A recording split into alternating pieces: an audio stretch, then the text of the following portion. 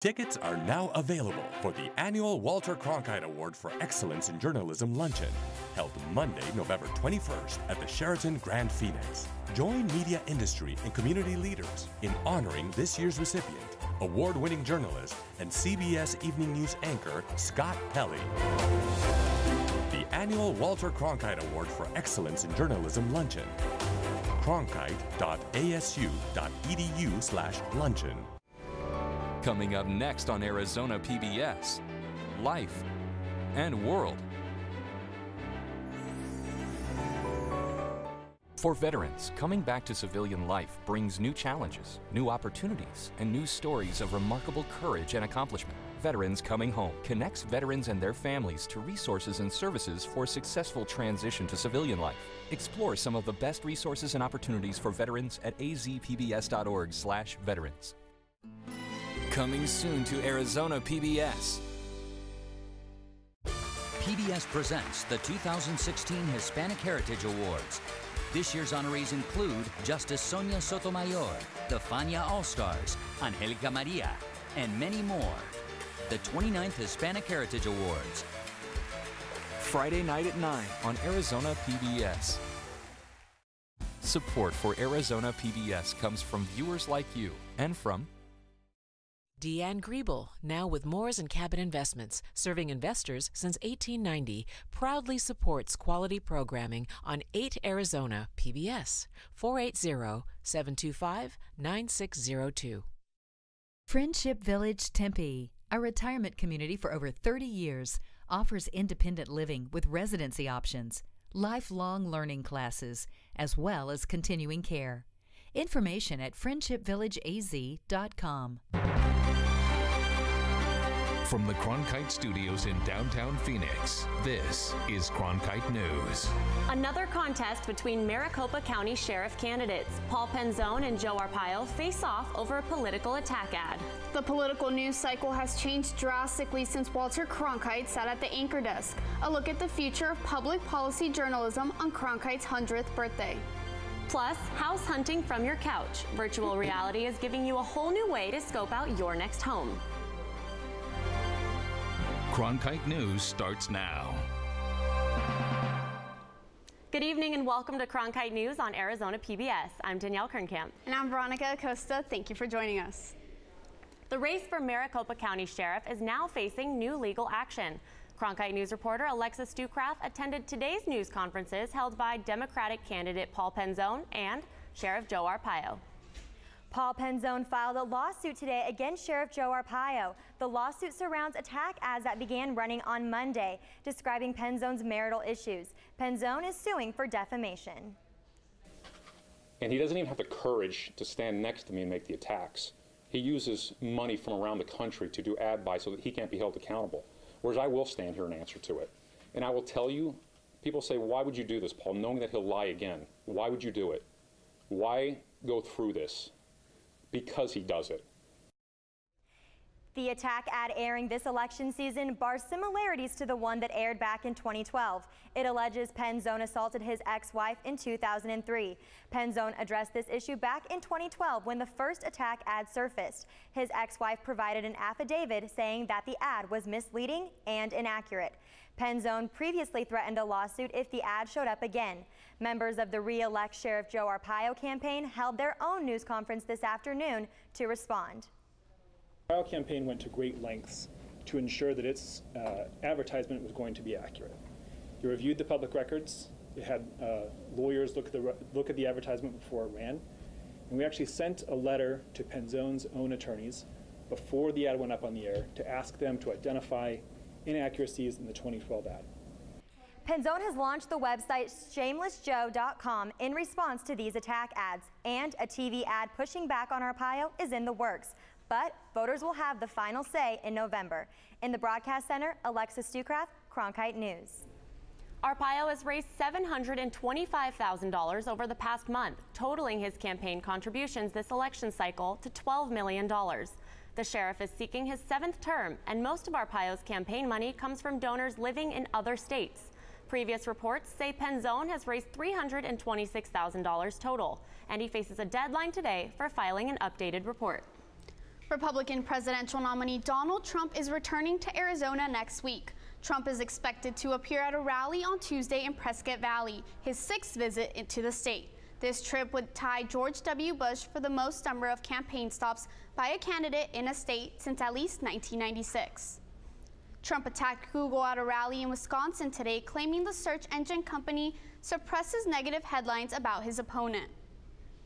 The Google poll has us leading Hillary Clinton by 2 points nationwide, and that's despite the fact that Google's search engine was suppressing the bad news about Hillary Clinton. Google says its algorithms won't display a predicted search if it's offensive or disparaging when displayed with a person's name. Meanwhile, Clinton and her campaign were at a rally in Des Moines, Iowa. She spoke about the potential flooding in Cedar Rapids and says her campaign, along with thousands of people, came out and helped lay sandbags to try and prevent flooding. And I told them that if I'm so fortunate enough as to be president, we're going to have a big infrastructure program and we're going to help prevent flooding in places like Cedar Rapids. Clinton says she spoke with the Cedar Rapids mayor and city council members in the past couple of days, who say they have taken a lot of good precautionary measures. With social media, 24-hour news cycles, carefully scripted messaging, coverage of presidential campaigns has been a lot different in the last few years. Imagine how much more it's changed in the 100 years since Walter Cronkite was born. Cronkite News reporter Claire Caulfield is in Washington, where she asked that question today at an event marking the centennial of Cronkite's birth.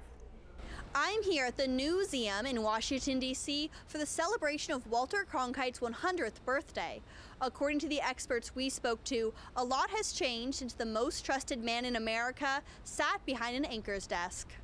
Back when Cronkite was at his height, at his popularity, there were only 3 networks. Now there are 4 networks and cable outlets, and news is broadcast over so many different platforms now, and that's not even including Facebook, Twitter, and all the other social media platforms. Social media has played a huge role in the current election season. Candidates are communicating directly to voters online, and reporters are able to track mentions and topics by the second. I think political journalism is definitely switching more towards social media and Twitter and definitely all those outlets because it's just easier for people to get. Voters now know more about their candidates than ever before and have plenty of options when choosing where to get their news. What I think is dangerous is that people go to the ones that they subscribe to and they're not getting a variety of opinions. Newseum attendees agreed that the tone of journalism has changed since Cronkite's days. I think the country is so politically polarized that I don't know if it's because of journalism or if journalism has become polarized because of the mood in the country. I think political journalism I feel like it can be biased at times, and it's just all about finding the right station and the right, the right news source, and it kind of just depends on who you rely on for your news. Evening from our CBS newsroom in New York. But everyone we spoke to said journalists like Cronkite still play a vital role. You need to be able to find a way to get that information that's also been properly vetted and investigated to find that reason in the coverage, and that's something that journalists need to provide now more than ever. In Washington, D.C., Claire Caulfield, Cronkite News. New data released by the U.S. Census Bureau is showing significant economic growth by American families. It highlights the largest one-year drop in the overall poverty rate since 1968. President Barack Obama is pushing Congress to further strengthen job creation and wage growth, asking to increase investments in infrastructure and raise the federal minimum wage. Arizona saw rises in its median household income rates, elevating 2.7% compared to the national increase of 5.2%.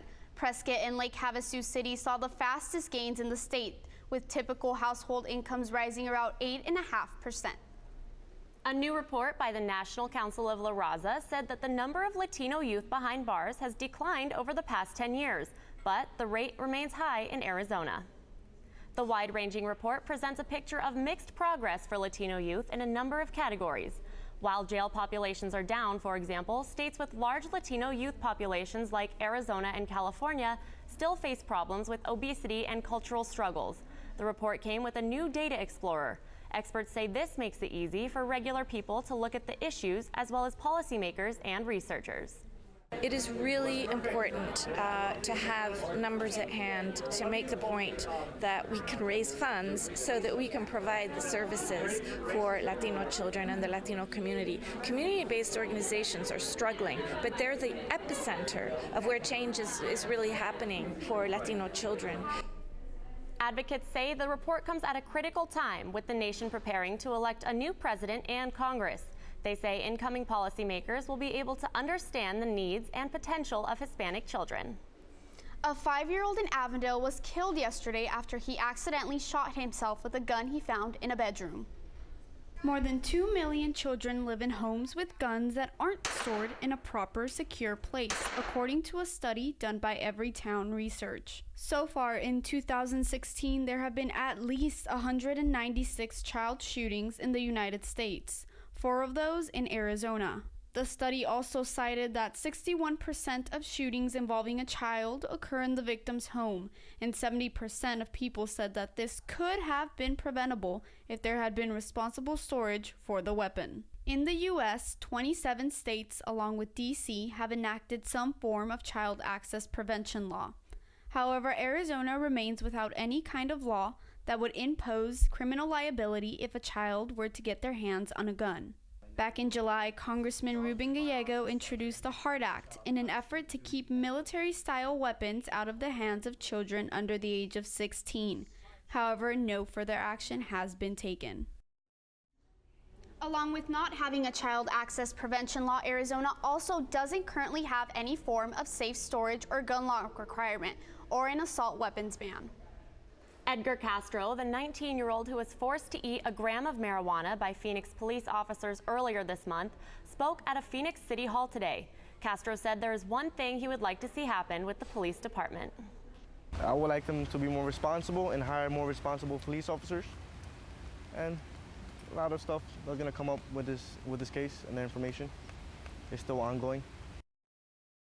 Conference with Reverend Jared Maupin, who said there needs to be better diversity training for officers. Castro is asking for a public apology from city leaders as well as compensation for the violation of his civil rights. The 3 police officers involved resigned and 1 lieutenant was demoted. Sushi that's deep fried?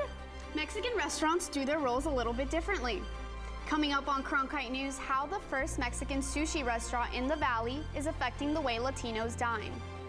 Plus, if you're looking for a new home, new technology may allow you to do so without leaving your couch. 5 terms in the Senate, 3 terms in the House, 2 figureheads of Arizona politics, 1 debate before Election Day. Arizona PBS and the Arizona Republic bring you the 2016 U.S. Senate debate for the state of Arizona. Republican Senator John McCain and Democratic Representative Ann Kirkpatrick face to face on the future of our state, our nation, our world. McCain versus Kirkpatrick, the 2016 U.S. Senate debate for the state of Arizona, Monday, October 10th at 7 p.m. here on Arizona PBS. More than 800 Syrian refugees now call Arizona home. Over the past year, only 3 states brought in more Syrians than Arizona. The new numbers come as President Obama says the nation will accept over 100,000 total refugees within the next year. Arizona Governor Doug Ducey was one of 30 governors who called for a stop to Syrian refugees due to the threat of terrorism. Meanwhile, some Valley companies are using refugee programs to help fill a skilled labor shortage. Cronkite News reporter Jesse Canales found out how one refugee is helping to supply the Valley with electricity. Imal Defran left his home country of Iraq with his wife, seeking a better life in the United States through the International Rescue Program. There's a lot of terrorism there, the wall. I can't live there. Afram was an electrician in Iraq for 8 years, but when he arrived in Phoenix, he almost ended up with a new career. Housekeeping at hotels, but 2 days or 3 later, they give me this job through the agency, IRC. That job was an electrician at Austin Electric Services. Troy Barbush is the program's director of training and development. The program teaches people how to become an electrician through 2 phases. We've partnered up with the Home Builders Association. We've utilized a lot of the refugee agencies here in the Valley, and we've also partnered up with the DOC. There are currently 38 people in the program and 8 graduates. Trainees learn in the field. They can also become a supervisor through the program, which is what Afram is doing, and instruct other trainees. The program was originally meant for millennials, but supervisors say they weren't that eager for the job. This is a lot of hard work. This is hard work, good money. The younger generation just doesn't want to work as hard. That is where willing workers like Afram, who also have the experience, come in and fill those much needed positions. In Phoenix, Jesse Canales, Cronkite News. When you look for a new home, you may find yourself driving around neighborhoods looking for open houses, but all of that could soon become a thing of the past. Cronkite News reporter Zach Moran shows us how new technology is expected to change the real estate business. Imagine being able to virtually tour an entire property without having to leave your couch. One Valley real estate firm is making that possible, and they say they're the first in the Valley to do it. Inside this Peoria real estate brokerage, real estate meets virtual reality. The first time I seen a video was about 6 months ago, and as soon as I seen it, again, it just instantaneously I knew that this would translate to real estate extremely well. Deluxe Realty CEO Daniel McCarthy is introducing these virtual reality stations, letting clients get the experience of touring a home, all without taking a single step on the property. You're talking about literally taking homes and creating an atmosphere where people can tour them comfortably on a headset from their home, and I think it's going to change the way people view homes. It only requires 360 video, a smartphone, and a VR headset. From there, you're transported to another place, either down the street or even around the world. Oh, wow. And at this open house, some industry professionals got their first taste of just that. It's just very unique, all the different perspectives, and the fact that you can, without even moving, walk through the whole house. So, I mean, it's just a very different way. I felt like I was in a different place. There is just a huge opportunity for this to be the next big thing in real estate. We've been waiting for some time. And McCarthy agrees. He's confident that the technology will one day be an everyday tool in the real estate industry. When that day will come is uncertain, but for now, he's ahead of the curve. It's definitely going to be impacted. People are definitely going to be looking at homes much differently. They're going to experience homes much differently before they actually physically go to the home. They're going to see this technology in use. The company expects that 75% of its property listings will be virtual reality capable within the next 6 months. In the broadcast center, Zach Moran, Cronkite News. A 2,500-year-old water sport is making waves in Tempe. And the Dragon Boat Racing Group is focusing on paddling to help their health. Coming up on Cronkite News, an Asian sports tradition is catching attention from people of all cultures this weekend in Tempe. This morning we're seeing clearing skies across the valley. Will that trend continue into the weekend? I have your full forecast coming up next. I've been getting used to waking up. Come and play with us. Onward and onward.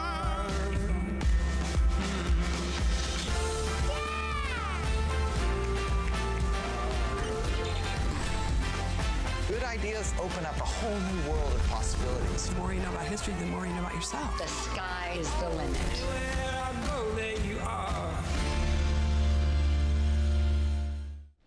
From the rivers in China to the banks of Tempe Town Lake, dragon boat racing is a growing sport in the valley, and reporter Anthony Marroquin took a look at an upcoming race to see what all the hype is about. We're friends. We're friends, and it's great. Trisha, Carol, and Donna have been friends for over 4 years.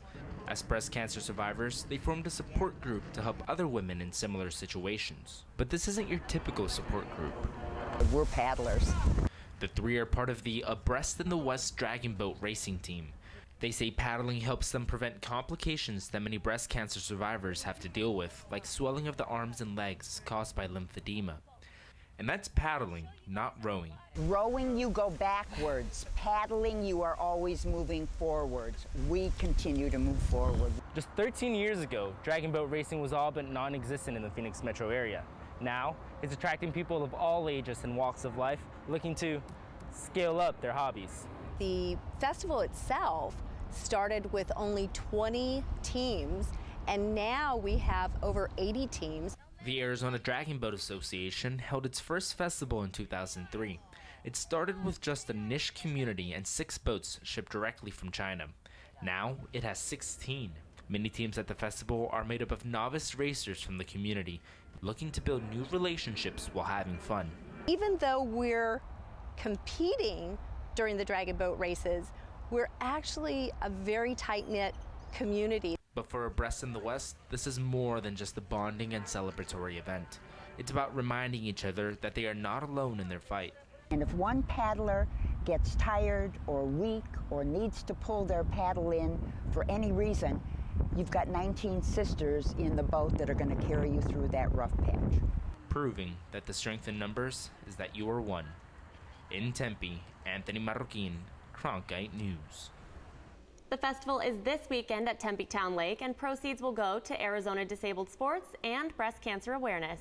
A boat ride sounds nice, as long as the weather holds out. Tyler Klaus is in the Weather Center with our forecast. As you can see, temperatures across the state are looking pretty good. The farther southwest you go, the warmer you get. We have 96 degrees in Yuma, 92 degrees in Phoenix, 64 up in the Grand Canyon, and that's because we have some showers that are trying to work their way north over the past couple hours. As you can see, they rolled through Phoenix. Now they're headed up to the north part of the state. You can really see this drying trend trying to work its way into the valley.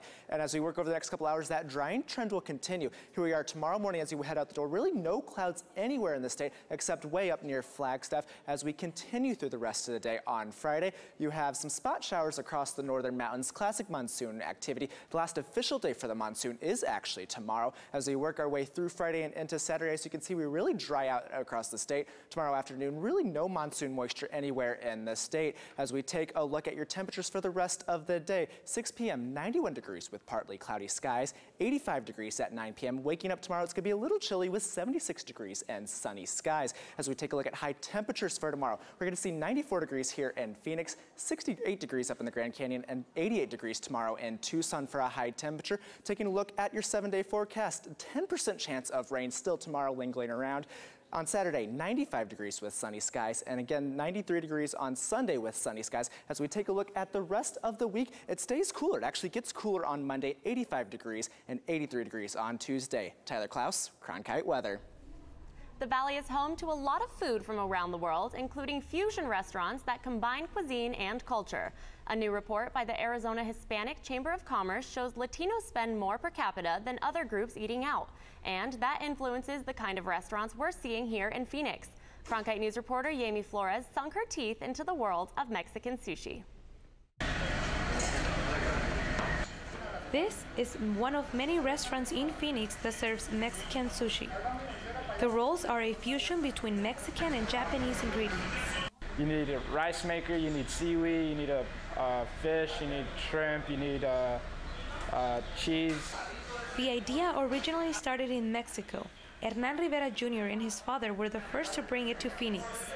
Mexican sushi basically is more spices, more steak, more chicken, and it's fully cooked and it's deep fried. Sushi Sonora opened a second restaurant in March. Most of our target marketing is for the people that don't eat raw fish. Most of their customers are Hispanic and would much rather have cooked sushi. We do like the traditional one, but fried is our favorite.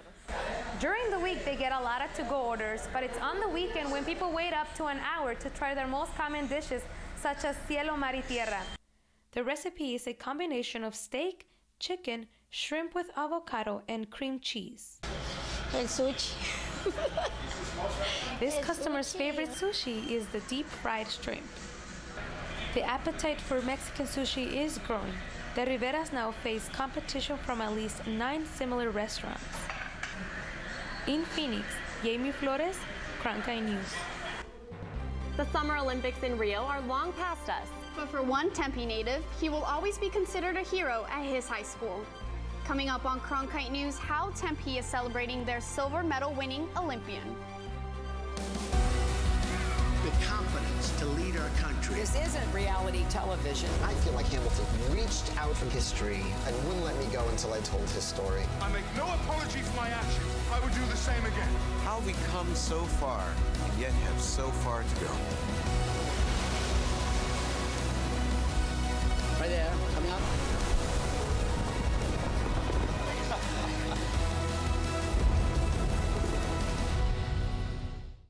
In 1920s Melbourne, Careful with the hand luggage. My pistol's in there somewhere and it may still be loaded. Phryne Fisher is a detective. Things could get interesting around here. Thought they already were. Who isn't afraid to live a little. I hope you're not concealing a dangerous weapon under that skirt. I'm concealing a lot of things. Why do you think you could just run off on your own? Because I'm carrying a gun. The irresistible series, Miss Fisher's Murder Mysteries. Saturday night at 10 on Arizona PBS. President Obama welcomed Team USA Olympians to the White House today. Members of the 2016 Olympic and Paralympic teams were honored by the president. President Obama spoke to some of the accomplishments of the teams, notably Simone Biles. He also made it a point to say how the female athletes owned Rio. The president was presented with a surfboard signed by the teams. Also at the White House, synchronized diving silver medalist Sam Dorman. That visit is part of a whirlwind for the Valley native since returning from Rio. Last week, he paid a visit to his high school in Tempe. Reporter Christina Vicario was at Dorman's alma mater's homecoming pep rally. 25-year-old Olympic diver Sam Dorman brought his silver medal in men's synchronized diving to the pep rally of his alma mater, Marcos Denisa High School in Tempe Friday, but wasn't expecting what was waiting for him. I didn't know what I was getting into. I knew the pep rallies were insane, just like they were back in the day, but I didn't expect it to be like this. I mean, to come back and see them chant my name, I never thought that would be happening. Dorman is now a role model not only for the students at his high school, but also for the city. He knew what his goals were. He knew that he had to have that rigor and that grit in his life, and he brought it back, and he's a great representative. That's exactly what I would want for our role models here at Marcos. Just to have someone from Marcos go and do something crazy in the Olympics and win a silver medal, like just representing Tempe, Arizona in a worldwide event, that was awesome. While Dorman's Olympic final came during school hours, that didn't stop students here at Marcos Denisa High School from watching their alumnus. Teachers paused their school schedules for the day to let their students watch the event live in their classrooms. My honors physics teacher used to coach Sam here. She used to be his diving coach, so she shut down all of her classes so we could watch Sam dive, and it was so fun. A little bit emotional when they were chanting. When they played the Star Spangled Banner, I got a little bit teary. So yeah, it was fun. It was exciting, and I was proud. I won't forget this. I won't ever forget this. It's amazing. In Tempe, I'm Christina Vicario, Cronkite News. Cronkite News is proud to be the news division of Arizona PBS. Here's what's coming up on Arizona Horizon and PBS NewsHour. On the next Arizona Horizon, we'll feature a documentary on Saudi Arabian farming near Yuma and then discuss how that farming is raising water issues in the area. That's on the next Arizona Horizon. I'm Gwen Eichel. On the next NewsHour, a report from Afghanistan on how the lives of women have changed after years of war. That's Thursday on the PBS NewsHour. That's it for Cronkite News tonight. Thanks for joining us. For top Arizona stories anytime, go to cronkitenews.azpbs.org.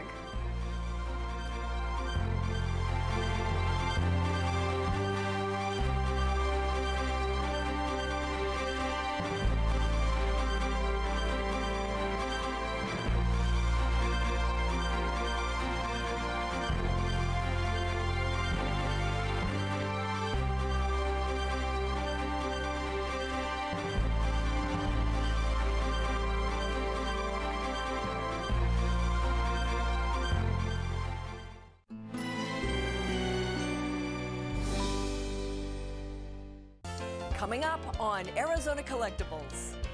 Oh, you're kidding me. I think it's that nice, yes. Really? Wow.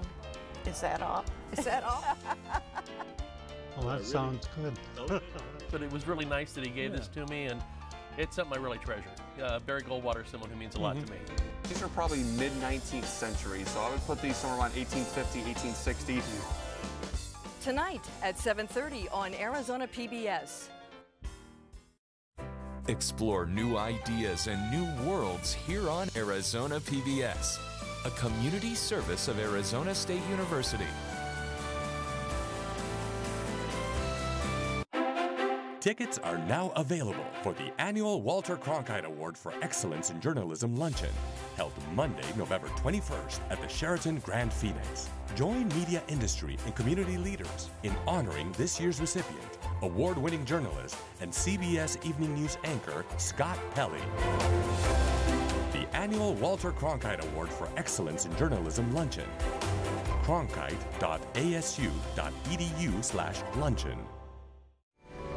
Coming up next on Arizona PBS, Life and World.